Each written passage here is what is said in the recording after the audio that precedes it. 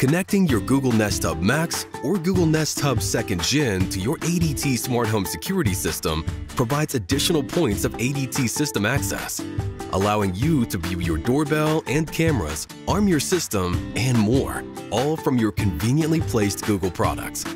It's easy to do, so let's get started. Before setting up your new device, remember to set up your ADT Plus app, ADT Base, ADT Monitoring, and the Google Home app so you can access your ADT and Google Nest products with a single app. To get started, make sure Bluetooth is enabled on your smartphone or tablet and that it's connected to the same Wi-Fi network you plan to use for your Nest products. Start by logging in to the ADT Plus app. Make sure your system is disarmed.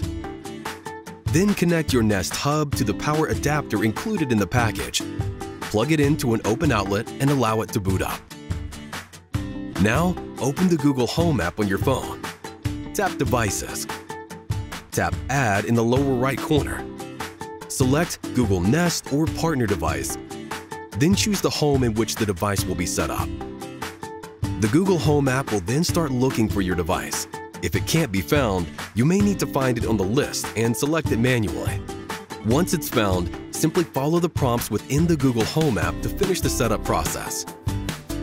Now it's time to connect your Nest product to the ADT Plus app.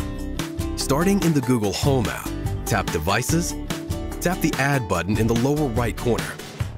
On the next page, select Works with Google Home. Tap on the search icon.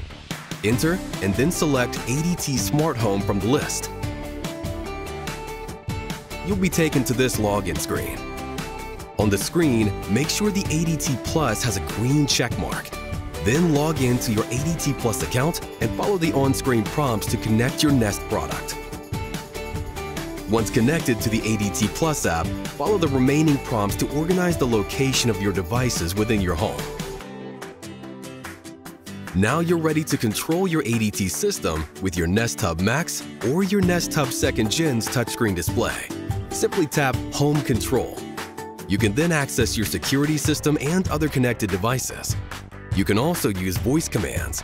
Try saying, "Hey Google, set ADT to armed stay," or say, "Hey Google, disarm my system."